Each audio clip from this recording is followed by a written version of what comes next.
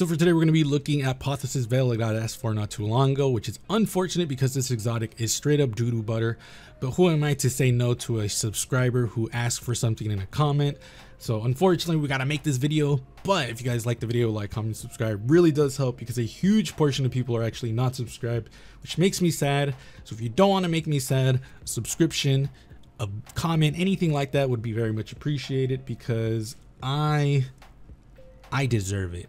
I deserve it, especially after this exotic. So let me know what you guys think, but let's just get into it. So the exotic we're looking at is Apotheosis Veil. It is a pretty cool looking exotic. I'm not gonna lie, like, I actually do like how it looks. My only gripe with it, I say only, there's a few. First and foremost, the exotic itself is trash. And you know, we usually never talk about what the exotic does, but this exotic doesn't do dick. As for the look, everything changes shaders, colors. Thankfully, everything changes color except two pieces. The actual stone, and I'm gonna refer the visor as a stone because to me it looks like a precious stone, like almost like jade or something. The visor does not change color. It's always going to be that green blue, so just be aware of that. And then on the sides, there's like this clip on the side that's white and black that does not change color either, so just be aware of that. As for how it shaders, it actually shaders really well. Even though the clip on the sides don't shader, it's black and white, which is like very easy to like just ignore.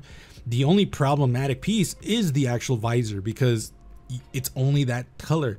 So if you don't have like the specific colors that I'm going to show you right now, then black and white, it's going to be good. Greens, blues, if you can find that tint of blue, even better, because again, with like echoed anger, look, it looks pretty cool with echoed anger. It looks really cool with pretty much all the shaders that I'm currently showing you. It's just unfortunate that without that blue green in your shader, it's just gonna look out of place, unfortunately. So just be aware of that. As for the example set, I'm gonna be showing you two. One is gonna be like the royal regal look, and the other one is gonna be more of a casual look that I just really like. So for the first look we're gonna be looking at is the solstice arms from this solstice. I think it's really cool. I definitely really like these arms for the warlocks. They definitely want the best arms for me personally, because the hunter and titan arms are not that great. For the chest piece, we're using the solstice robes because I really like how the ornate look of the chest piece goes well with the ornate helmet, which is the same thing for the boots. The Celestian boots is also really good with the chest piece and the helmet. And then the best piece personally is the blood lineage bond, specifically because I ended up getting the color of the visor almost one-to-one with the stone in the actual bond.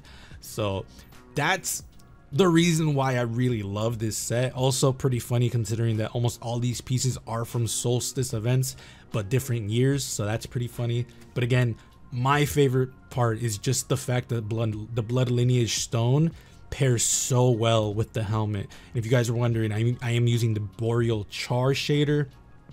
This shader is really good, especially if you want to combine it with something like this.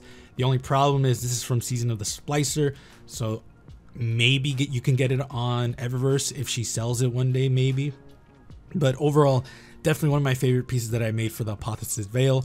Actually, the only piece I ever made for Apotheosis Veil, because again, I never use this exotic, but I really love it for this. So let me know what you guys think in the comments below. I really like this one. And the last look we're going to be looking at is my very casual look. I decided to go with the Lycan robes because this is one of my favorite chest pieces in the game for warlocks. And we're using Meridian Constellation wraps specifically because the chest piece already has wraps within the arms, and I just wanted to give even more wraps to it. For the boots, we're using the Street Scholar boots specifically because I feel like the buckles on the thighs and the feet are really cool when you pair it with this chest piece. And then for the only thing that's kind of out of place, I would say, is the Corrupting Echo bond. The only reason I have it out is because it's green, and it's very good because it's so bright compared to everything else. But I will say you could probably switch the bond out for something a little bit better. If you can, actually, I want to say if you can find another bond that has a stone, and pair it with the shader from the last one, I think that would be way better. Or just switch the bond from the last one to this one. I think that would be cool too. It's just that I don't like how that bond looks on this one. But this is definitely really cool as well. I definitely like the other one a lot more just because of the stone. But this is something I would wear if I just wanted to be cool. Like if I just wanted to look cool and not worry about anything else. This is my rule of cool look that I always have. I always have this on my Titan and my Hunter, my Warlock as well. I always have one set that I don't care what I'm wearing, I'm gonna use these pieces because to me they're just so cool that it goes with anything. So that's pretty much it. This is going to be a short video because Apotheosis Veil does not have any ornaments, which is probably a good thing because it's straight up doo-doo butter. But yeah, let me know what you guys think in the comments below. I will be having some pretty cool stuff next up. We're going to be doing the Geomag stabilizers because it did get asked for in the comment as well. But then I'm going to go for Crown of Tempest next. And then from there, we're going to go to the Bombardiers for the Hunter, Raiden Flux, Liar's Handshake. And then for the Titans, we're going to be going for the Insurmountable Skull Fort and the Curious of the Falling Star. Now, for those of you who know the exotics that I just noted, they're all Arc.